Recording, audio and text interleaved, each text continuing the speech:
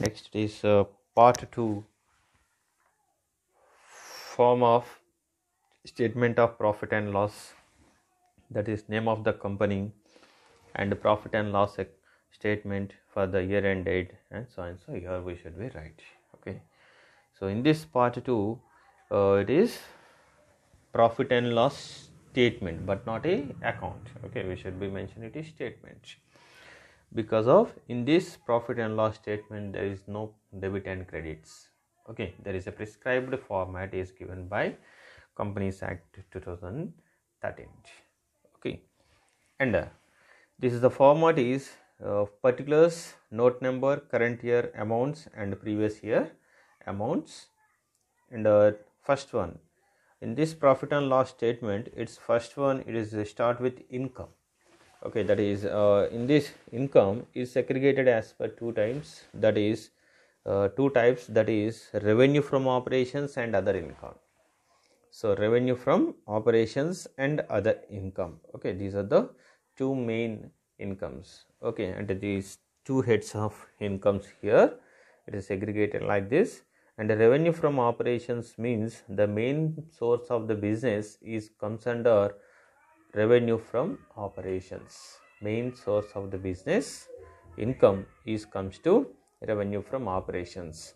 Other than main source of the nature, as per the nature of the income, so that is comes under other income. Other than that is a particular nature of the business comes to other income. Okay, that is like that type of incomes we should be right under other income. And if you add this total, these two amounts, then you will get total revenue. From this total revenue, first we should be deduct the expenses. But expenses are classified like this. In this first one, expenses. Under expenses, first one, cost of material consumed. Okay, we briefly discuss this. What is the cost of material consumed in notes to accounts. Next, purchases of stock in trade. And exchanges in inventories of finished goods, work in progress and stock in trade. Okay, that is the changes of inventories of closing balances. Okay, next two opening balances. Okay, changes in inventories of is a finished goods opening minus closing, and work in progress also opening minus closing, and stock in trade also opening minus closing. These are the full details we are discussed under notes to accounts.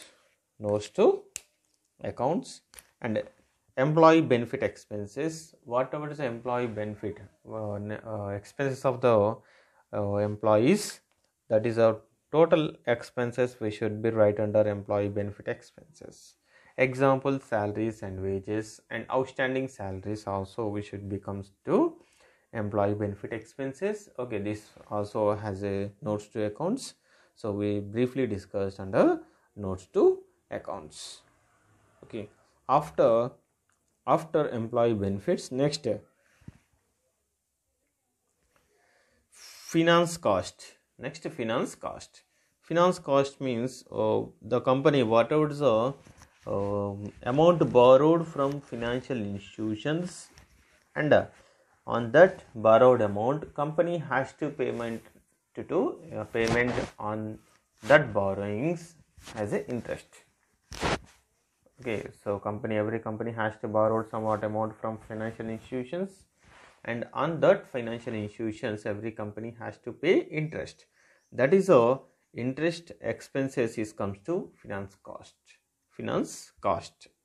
Okay, next depreciation and amortization expenses. Depreciation we calculated on fixed assets. Okay, that is a decreasing the value of fixed assets. And amortization cost we calculated on intangible assets. Okay, decreasing of intangible assets is called as amortization. Finally, we should be add both the amounts and okay, comes to right, that is the amount state 2, that is depreciation and amortization expenses. Okay, so that is only the discussion about this expenses. Okay, next, other expenses. Other than above expenses, all those expenses is comes to other expenses, like advertisement expenses. Okay, advertisement expenses and any commission paid, like that type of expenses is comes to other expenses. Then you should be total these expenses. You should be total these expenses. With this total expenses, okay, with this total expenses,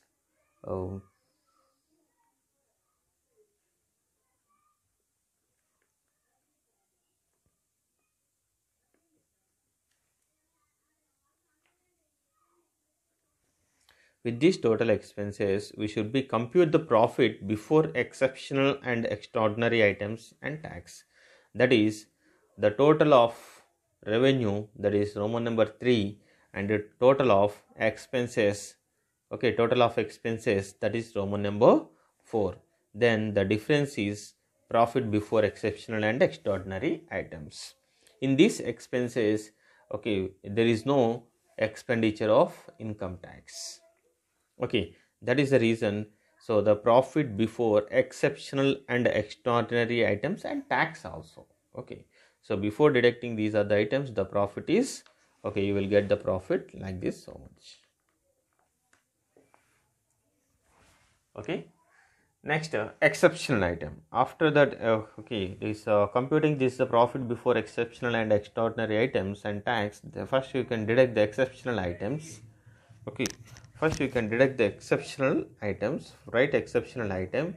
So that is maybe exceptional item, you should be deduct from profit before exceptional and extraordinary items and tax.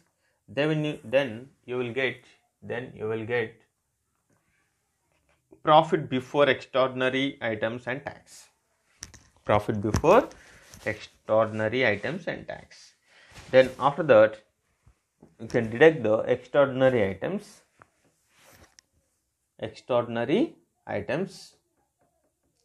and then you will get profit before tax. So from this profit before tax, okay, deduct the current tax and deferred tax expenses. Okay, first you can add these both the ones, and you can, okay, write outer column and deduct from profit before tax. Then after deducting these tax expenses from profit before tax, then you will get profit or loss for the period from continuing operations. Okay, after that, profit or loss from discontinuing operations. Discontinuing means other than this business. Is there any discontinuing business operations? Is there any profits or losses? You should be add or minus. It is maybe add, maybe plus value or minus value. Okay, so after add or minus, okay, to the profit for the period, then you will get tax expenses for profit or loss from discontinuing operations, and tax expenses also we should be deduct from this discontinuing operations. If it is a profit, you can deduct from this discontinuing operations, and if it is a loss, simply we can, these are the expenses, add to this loss from discontinuing operations. Then profit or loss from discontinuing operations after tax. Okay, after tax, that is 12 minus 13. So means from these two internally, you can, for in first column you can do like this. So this is definitely it is a minus value, that is tax expenses of discontinuing operations is minus value, and this is a minus value, it's add or plus to profit or loss from discontinuing operations. Then you will get whatever the amount is called as profit or loss from discontinuing operations. Okay, so already from this business you got profit or loss for the year.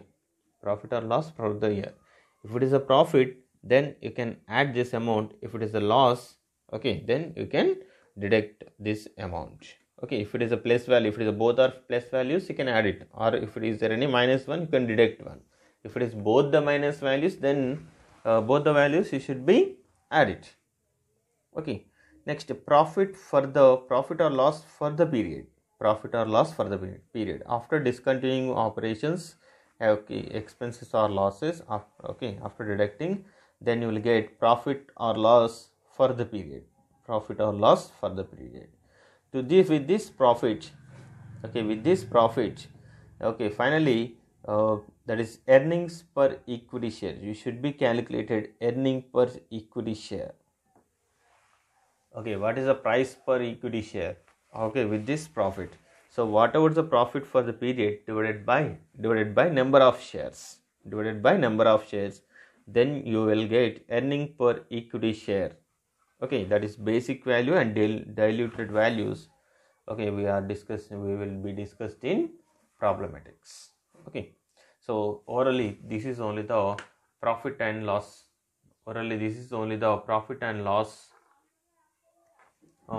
Statement. Okay, as per part 2,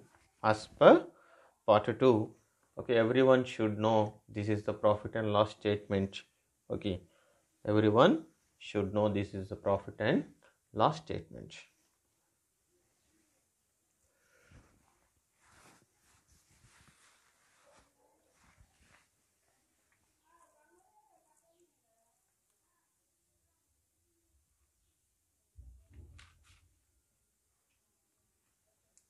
Next, we are going to notes to accounts. This notes to accounts is briefly discussed about that profit and loss. Okay, profit and loss statement items. Okay, in this profit and loss statement item, first one, revenue from operations. That is the revenue from operations. We should be calculated like this. That is sale of products. Okay, sale of services, other operating revenue. Okay, if it is operating service business, then it is operating revenue. Okay, we should be added. And less excise duty. Is there any excise duty is given in the question? Then you should be deducted from sale of products or sale of service. Okay, sale of products. Then you will get, that is the total amount. That is revenue from operations. In this revenue from operations, is there any sale of products or sale of services? Is there any returns? That is a sales returns. Okay, is there any sales returns? We should be deduct from particular sale of products. Okay, so that is the important point. Please be remember. Okay, please be remember. And after revenue from operations, this then it is other income. This revenue from operations is main source to the business. Okay, and other than these incomes, all other comes under other incomes only. Okay, yes. So the under other incomes, then first one, interest income means interest received. Next, dividend income means it is dividend received. Okay, and is there any accrued income? Also you should be added to particular income. Next, profit on sale of investments, less loss on sale of investments. Is there any profit on sale of investments? Simply it should be comes under other income. In this, is there any loss? Simply deduct, is there any profit? Okay, so if it is if profit on sale of investments is not there, then directly the amount is shown as a negative value. Okay, next, other non-operating income, that is net of expenses directly attributable to such income. Other non-operating income, is there any such like that loss on sale of investments like that? Then that is the amount simply we deduct from that is the particular income, and remaining amount only we should be shown under other income. Okay, so that is only the main. Okay, that is only the total of other income. Okay, that is other income. after adding of this revenue from operations and other income, it is total income. Okay, so as per my profit and loss statement, the profits are classified like this. After other income, next one is expenses. Under expenses, first one, cost of material consumed. Cost of material consumed. Under this cost of material consumed, first one, opening stock of raw materials at purchase of raw material. Is there any returns? Simply you should be deduct from there only. Okay, that is deduct from purchase of raw materials only. Okay, so after that, adding of opening and purchase of raw materials, then less closing stock of raw materials. Okay, after deducting closing stock of raw material, then you will get the total amount. That is the total amount is called as cost of material consumed. That is cost of material consumed is for raw materials. Okay, please be remember it is raw material only. Okay, is there any directly this material is given, then also you can write under cost of material consumed, no problem. Next, it is changes in inventories. Next expenditure is changes in inventories, and that is changes in inventories of finished goods, work in progress, and stock in trade. Changes of inventories means that is change means difference between inventories. The inventories are finished goods, work in progress, and stock in trade. Okay, that is the difference of opening minus closing. Then that is the amount you should be taken into outer column. Is there any minus? Means closing value is more, then it's here you should be show as a negative value. Okay, is there any plus value? Then only you can show as a plus. Okay, after that, plus or minus of this is the values, then it is total amount. If it is a total amount of changes in inventories plus value, you can, that is the same amount you can write as in a plus. If it is a minus value of this is the changes in inventories, then that is the same amount you can write under as a minus only. Okay, that is a minus value deduct from this particular expenses. Next, after changes in inventories, next expenditure is employee benefit expenses. Means that is expenditure is related to employees. Okay, whatever the amount is paid to employees, that is expenditures is comes to we has to be shown under employee benefit expenses. Okay, benefit to employee but not to the organization, please be remember.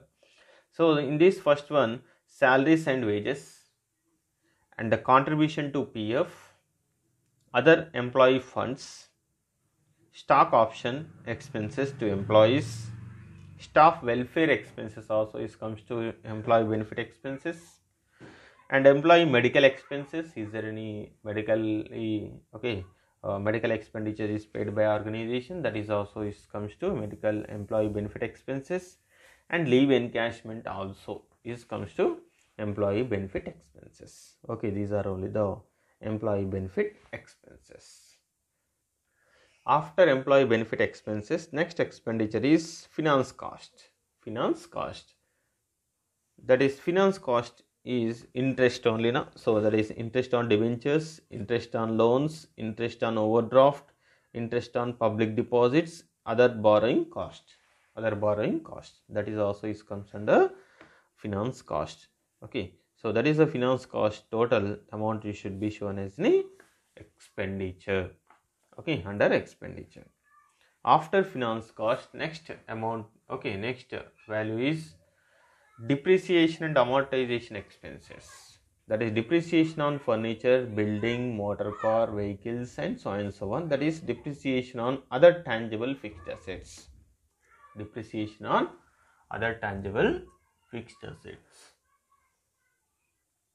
Next one, amortization on goodwill, patents, and amortization on other intangible assets. Any intangible assets, is there any amortization value, it should be taken into depreciation and amortization.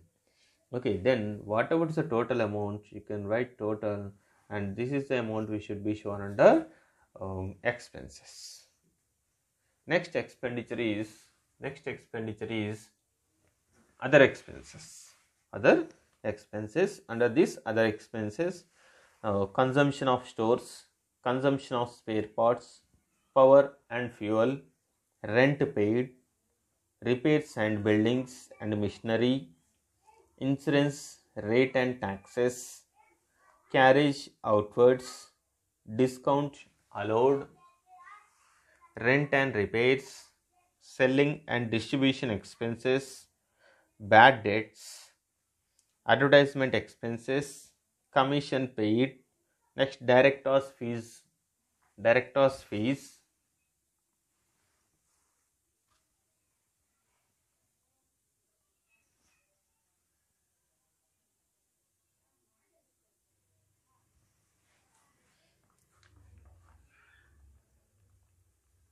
Next one, managing directors remuneration.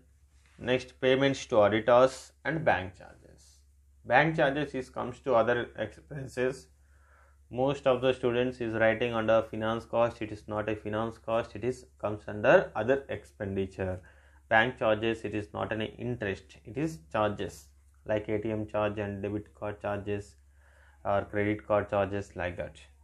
Okay, service charges charged by banks. Okay, it is not an interest. Only interest amounts. Okay, interest amounts only comes to finance cost. Okay, other than interest amounts of banking expenses, that is bank charges, like that, so on, that is the expenses comes to other expenses. Okay, this is only the briefly discussion about profit and loss statement as per Companies Act 2013, and this is the part 2. Okay, revenue, that is a profit and loss statement, that is part 2. This comes under part 2. Okay, thank you watching for this video. Okay, please be subscribed for more videos.